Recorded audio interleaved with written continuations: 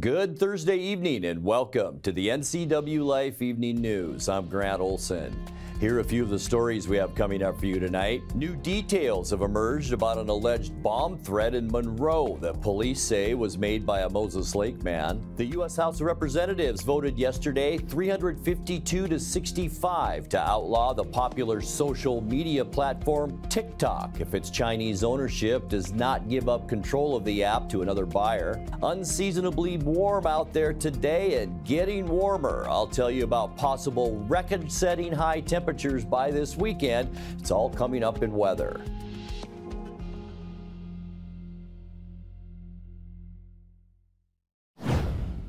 Wenatchee police say they'll seek criminal charges against a Wenatchee woman who allegedly attacked a family member Wednesday and held officers at bay with threats of self-harm. Police Captain Brian Chance says the incident began about 4:18 p.m. at a home in the 400 block of North Franklin Avenue, where the 45-year-old suspect allegedly attacked and threatened her adult daughter. When police arrived, Chance says the woman armed herself with a pair of scissors, locked herself in an upstairs bathroom, and threatened to take her own life. About 7:38 p.m., when SWAT team members broke the bathroom window to gain a view into the room, the suspect exited and was taken into custody. Her daughter was treated for minor injuries. The woman had not been booked into the Chelan County Jail as of today, although Chance said police will seek charges of felony harassment, fourth-degree assault, and resisting arrest. The Wenatchee Valley Fire Department is weighing whether to institute a charge for fire protection that wouldn't be tied to property tax, but instead based on the size and kind of structure being protected. Fire Chief Brian Brett presented the proposal to commissioners on Wednesday for what's called a fire benefit charge. The fire department serves the entire Wenatchee and East Wenatchee metropolitan area. Brett says the charge would effectively lower the agency's dependency on property tax, dropping its tax rate from $1.50 per $1,000 of property value down to $1 per $1,000. The fire benefit charge has us give up that top 50 cents, and it lowers the property tax to the new base of $1 for everybody across the jurisdiction. And if you don't have burnable structures on your property, for example, the orchard, the wheat field, although they burn, their property tax goes to $1. Because this is based on square footage of burnable property where people inhabit and lives are at risk. You can look for our full conversation with Chief Brett about the fire benefit charge on tomorrow's Wake Up Wenatchee Valley. Supporters of Columbia Elementary School are expressing their frustration with the Wenatchee School District over the interpretation services offered at board meetings. Community members have shared during public comment that they feel the services have been inadequate for those who have tried to give testimony in Spanish. It is truly sad to see that our monolingual community members and part of the Columbia family continue to be disrespected. Growing up at 12, 13, 14 years old, I watched how embarrassed my parents would be to ask for help, to be interpreted, translated. They felt voiceless and powerless to not be able to communicate due to language shaming, lack of access to English classes, and thinking they weren't smart enough to learn English at 50 years old. We should not continue to do this. This is a civil rights issue, as well as due process of respect, language inclusion, and a sense of belonging that we speak of. The district is sending the wrong message to parents who have come to these meetings in person, and they have felt as if they didn't belong. Languages matter. Communication matters and is key to empower children so their voices are heard. Wenatchee School District has recently partnered with CAFE to provide a certified translator rather than a district staffer to help interpret for Spanish speakers who wish to give testimony. Board member Maria Iniguez spoke up about the comments and shared thoughts on how the district can better reach Hispanic-speaking families. Can we use our family advocates to reach out to all families in general, and maybe start with our Spanish-speaking families, invite them to our public hearing, invite them to our board meetings. We have a platform that we are providing, we just got to get them here. So how can we as a district work together to inform them of what's already happening and have them join our meetings? I do appreciate the district for providing, having these services available. It's just how do we leverage on what we're already providing. New details about an alleged bomb threat in Monroe that police say was made by a Moses Lake man. Snohomish County court records say on March 4th, Ryan Samuel Palmer texted the National Human Trafficking Hotline pretending to be a 7-year-old child and reported a van full of explosive material in a supermarket parking lot. Palmer, who's 44 years old, was arrested at the scene after police cleared the area around Highway 2 in the Monroe Commercial Center. Investigators say there was no child with him and no explosives were found. 5 years ago, Palmer was caught with bomb-making materials during a Moses Lake traffic stop and pleaded guilty to burglary and bomb threats. He remains held in the Snohomish County Jail on $50,000 bond. When we come back, the Chelan County Sheriff's Office has received funding to begin a body-worn camera program, and Link Transit's Board of Directors may decide next week on whether to send its sales and use tax back to the voters 5 years after it was created by a ballot initiative. I'm Grant Olson, and you're watching the NCWLIFE Evening News.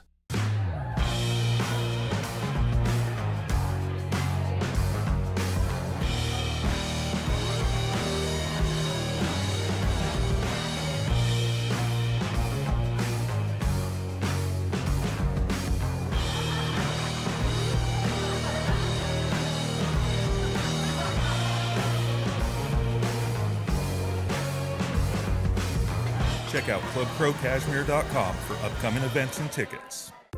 Mount Stewart Physical Therapy is all new. New staff, new therapists, and a fabulous new chiropractor. That's right, you do not need to drive to Wenatchee or Cashmere for your care. Come see Dr. Zolman, DC. No referral needed for most insurances. Open your auto and work injury claims with us, or fax your post-op and Medicare therapy prescriptions to us right here in town. We offer covered pelvic floor services. We are premium health care for the Upper Valley. Improve your quality of life today. Mount Stewart Integrative Therapy and Chiropractic. Let Mary Maid's custom cleaning experts help you clean up your to-do list. Between work, kids, and pets, it's hard to find time to keep up. Let Mary Maids of Wenatchee help. Mary Maid's cleaning experts can help keep your home or business fresh, neat, and exactly how you'd clean it, if only you had the time. Call now for a free estimate, 509-663-1710. Serving Chelan and Douglas counties, Mary Maids, let us help. The Lake Chelan Chamber of Commerce presents The Magic of Manson. Spring is here at the Chelan Ridge Winery. Check out the all-new deck area, enjoy an amazing view, new vintage wines, and that down-home hospitality Chelan Ridge is famous for. Wine Girl Wines is already famous for wine, beer, and great entertainment. And now they have added craft cocktails to the list of food and drink, so pop on by our Manson location for some good old-fashioned fun. The U.S. House of Representatives voted yesterday 352 to 65 to outlaw the popular social media platform TikTok if its Chinese ownership does not give up control of the app to another buyer. 8th District Congresswoman Krim Schreier voted for the bill, both in the full House and in the Energy and Commerce Committee. Like other proponents, she told NCWLIFE News that as it currently exists, TikTok poses a national security risk. Today's vote was 100% about protecting our national security. It's about protecting our population's data, and it is protecting us from malign interference, either from propaganda or interference with elections. There's lots of theoreticals. That does not mean I don't have general concerns about social media and its impact on children in particular.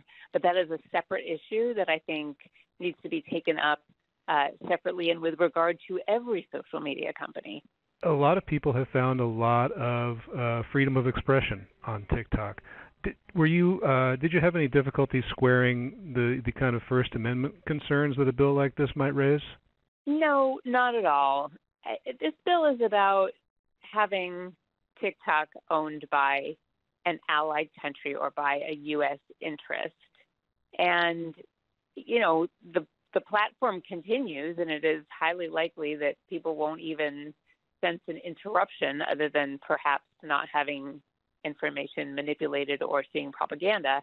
But the user experience will continue. And I really cannot imagine that they would not opt to sell a company worth tens of billions of dollars. I just don't know what business sense that would make for TikTok.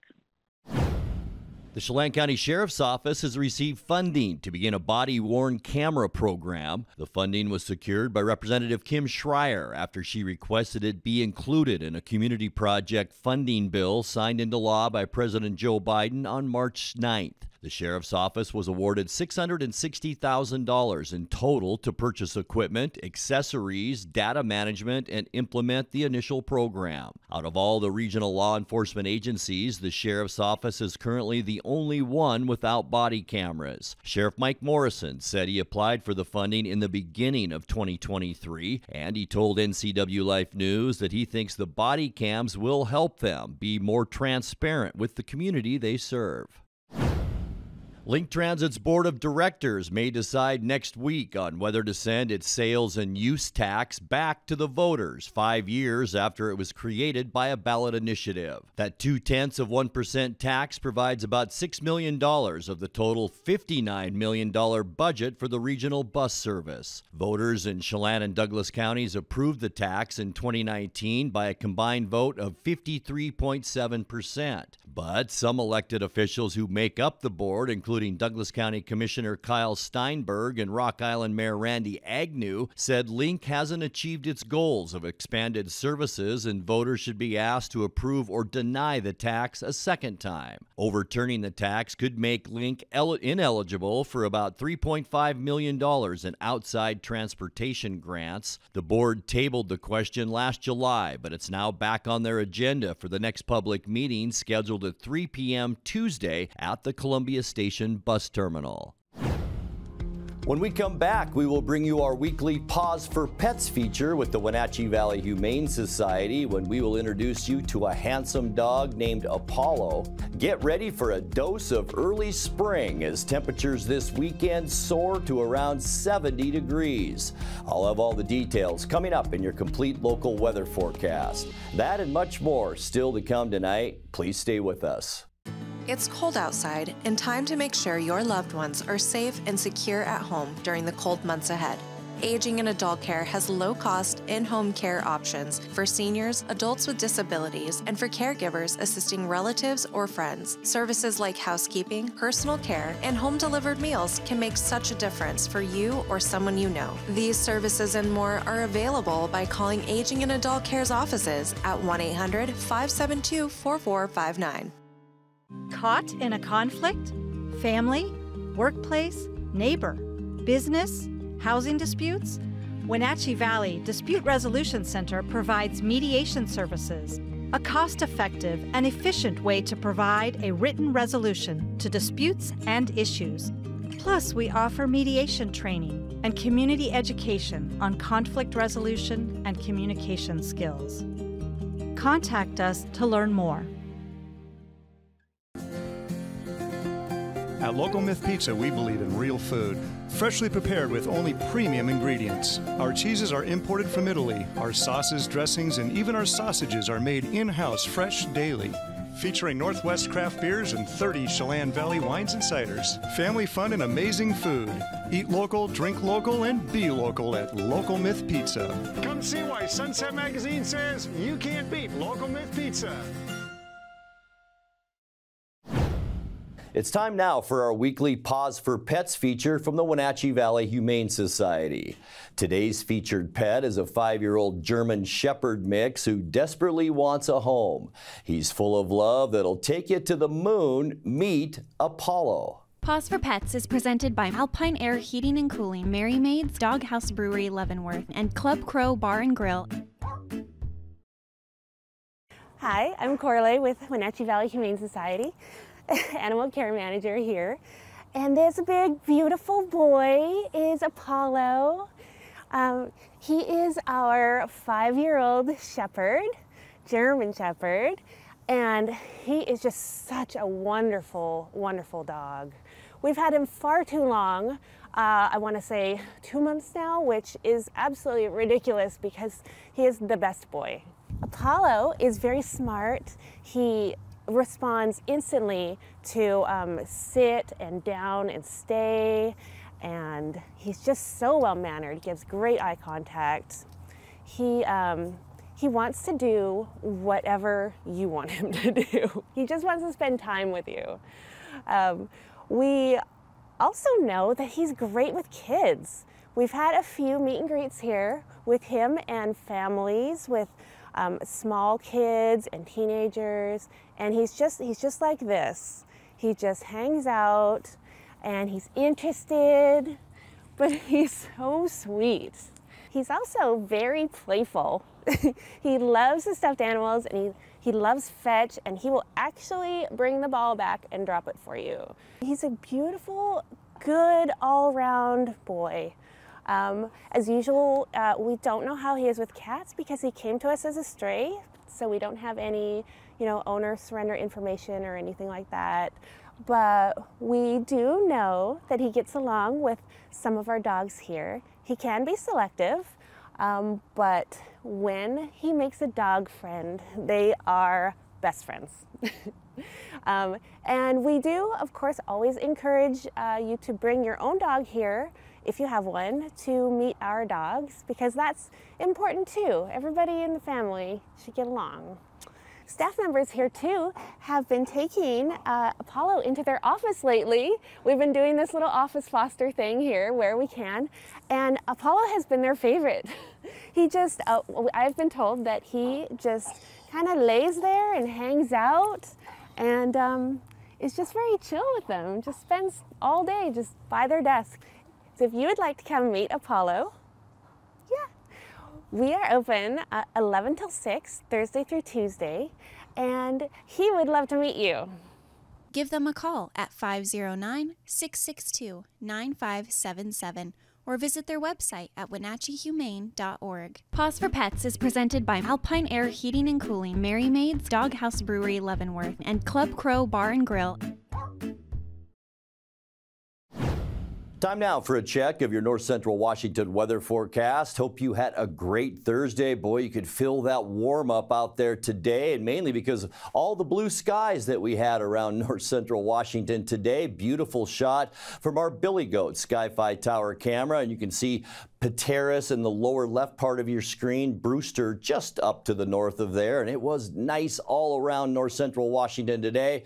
57 degrees, our unofficial high temperature, 5 degrees above where we should be at 52 for this time of year. Our record 70, and that was set back in 2015. 30 this morning, and just a touch below where we should be for normal overnight lows. 33 is normal. 22 our record cold, and that was set in 1969. Sun came up for us this morning at 7:14 and will set tonight at 7:06. All right, let's take a look at those temperatures for tomorrow, and wow, 60s all over our map. 64 for Moses Lake and Ephrata, around 63 for Quincy, and then 62s from Ellensburg through Wenatchee all the way up into Chelan. 60 in Leavenworth, the cool spot, if you can call it that, tomorrow. Lake Wenatchee with a high temperature of 57. All right, let's take a look at our surface loop, and tonight we expect mostly clear skies, area of high pressure just off our northwest coast, and look at all the clear skies. We'll be mild tonight with low temperatures mainly in those upper 30s.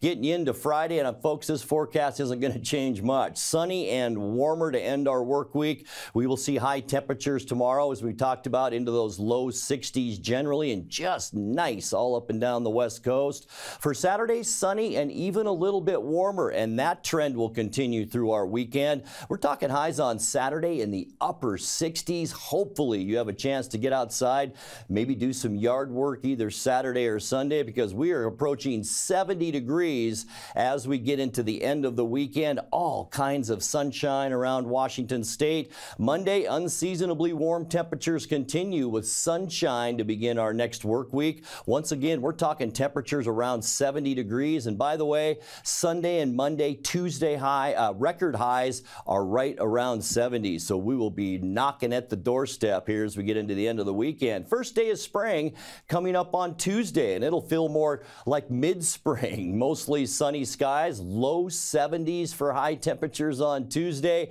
and then we'll come back down to earth a little bit as we get to the end of our forecast. Partly cloudy skies, just a bit of a trough will begin to form, and that'll bring us some rain showers late next week. But enjoy Wednesday too, with high temperatures in those upper 60s. All right, let's take a look at that 7-day forecast. 38 overnight tonight, and then we just slowly warm up as we get you into the upcoming weekend. 62 tomorrow, 68 Saturday, 69 for Sunday, and our warmest days now look to be Monday and Tuesday. Sunny skies both days, 70 on Monday, 71 Tuesday, partly cloudy on Wednesday with a high temperature then of 68 degrees. And that's a look at your North Central Washington weather forecast. Coming up next, tonight's sports report with Eric Granstrom and more as the NCWLIFE Evening News continues right after this.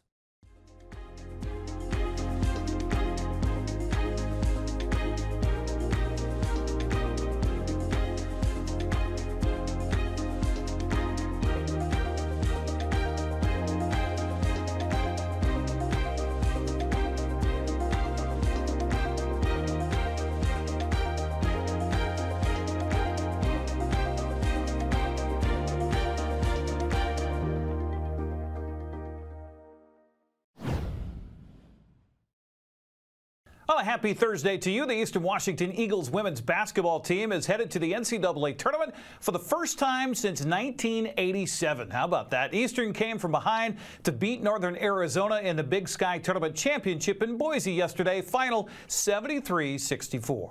Seen a team that is clearly just won every game by a huge margin, and Eastern Washington has really relied on that poise down the stretch, keeping the floor spread. Buckley. Got it! We got a tie ball game. Louetta trying to get around Nia Moran, and she will, and she'll get a chance at a three-point play. She's so crafty. The nice dribble penetration to the basket. Had growing up in Havre, Montana, just north of where I grew up. And Louetta, count it, and a foul. Jacinda Buckley is coming to life. She can just sense on that ball reversal. Such a prolific. Minute to go. 1 minute to go. Got it! Just a huge... Martin. And Eastern Washington is your Big Sky Tournament champion. Moses Lake's Jamie Loera was key in leading the Eagles to the comeback victory. She finished with 11 points, 5 assists, and giddy about going to the big dance.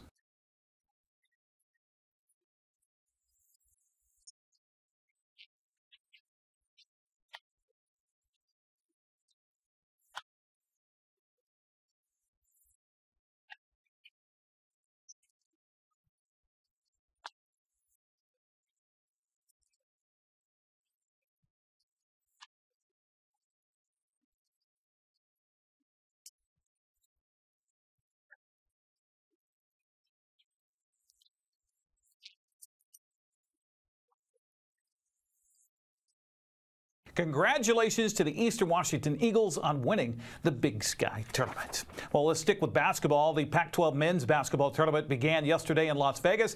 Was Washington bowing out to USC 80-74, and emotional Mike Hopkins met with reporters afterwards as his 7-year run with the Huskies came to an end. But great places aren't made by having and being around great people. And I've been very lucky in my 7 years at the University of Washington. Very blessed. He decided to come back. It's all about the people. Places are just places. Great people make great places, and we have great people. And the program, the athletic program that Jen Cohen helped build, the culture, the coaches all backing each other, really, really special to be a part of that. She gave me a chance. Wish I had some more wins and losses, or more wins, less losses. But I'm really proud of getting through COVID. You know, getting kids, helping kids graduate, making a difference in their lives. That's what it's really about in college athletics. I'm emotional. I didn't want to cry, but it's just who I am. Hopkins was thanking former UW athletic director Jen Cohen, who was present in the back of the room during the presser. Cohen is now with USC, but was responsible for hiring Hopkins while with Washington. The tournament continues today with the second round, where Washington State takes on Stanford tonight at 6 o'clock. That's on the Pac-12 network. Seattle Kraken will try to snap a 2-game losing streak in NHL play tonight against Washington. The two teams drop the puck at Climate Pledge Arena. That's coming up at 7 o'clock on Root Sports Northwest.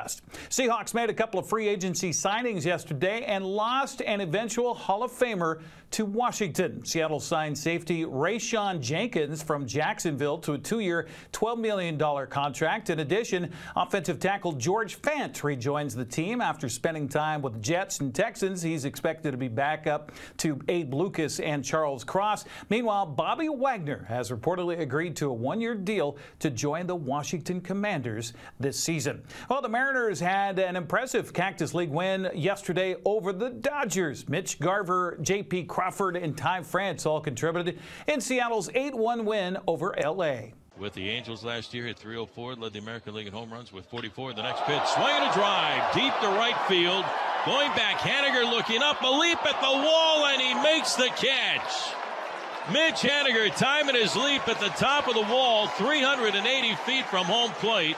Haniger gets back in time. He's there, and that's out number 2. And what a catch by Mitch. From the belt, here comes his pitch. Swung on, hit hard, past the diving shortstop Betts into left field. Scoring Polanco right behind him. Here comes Garver. He's going to touch home. Ty France, a 2 RBI single. The Mariners on the board, and they've taken the lead over the Dodgers. It's 2-0. Tell you more about it. The stretch and the pitch to Garver, swinging a line drive down the left field line, in there for a base hit all the way to the wall. Crawford will score. Julio running third. He'll score. Garver in at second base with a 2-run double. It's the Mariners 4 and the Dodgers 1. Mitch Garver's second hit of the afternoon. He now has 9 RBIs for the spring. Casey Lawrence earned the victory on the mound, going 3 innings, allowing no runs, 4 hits, and a strikeout. Seattle was back in Peoria today to face Milwaukee. There was a limited schedule yesterday in prep sports. Let's take a look at some of the scores. Cashmere edged Liberty Bell in prep baseball 5-4, while Othello nipped Wenatchee by that same score. Ephrata home today against West Valley. That on the schedule. Prep fast pitch softball yesterday. Okanagan blanked Omak 17-0. The schedule today has Omak visiting Oroville. Wenatchee's hosting Ellensburg in a twin bill. West Valley's at Ephrata. Eastmont hosting Cheney. Tonasket traveling to Chelan. The lone soccer match last night had Chelan and Liberty Bell playing to a 1-1 tie. A busy schedule today has Cascade at Ellensburg. Brewster hosts Tonasket. Oroville visits Bridgeport. Manson hosts Okanagan. Ephrata takes on Quincy in the Battle of the Basin. And Sela plays at Cashmere tonight. That is at 6 o'clock. That, my friends, is sports. Have a happy Thursday. Hello, television family. Dan Coombs, host of Wake Up Wenatchee Valley. Tomorrow, Friday, is the 15th of March. The Ides of March. And then we go into the last weekend of winter, but as Grant has already explained to you, ain't going to feel like winter on Saturday or Sunday. And then Monday, We go back to work with gorgeous temperatures, and the vernal equinox will be on Tuesday. Get your weekend going. The first weekend of spring. Who's kidding who? With Wake Up Wenatchee Valley. Tomorrow morning, live and local at 7 a.m. right here from Studio 7. And that will do it for our newscast tonight. For more news from around North Central Washington, you can find us at NCWLIFE.com, on our social media channels, or on our mobile app for iPhone and Android. And remember, if you see news happening, we'd like to hear from you. Email us at news@ncwlife.com or call 888-6295. I'm Grant Olson. Thanks so much for being with us, and have a great night.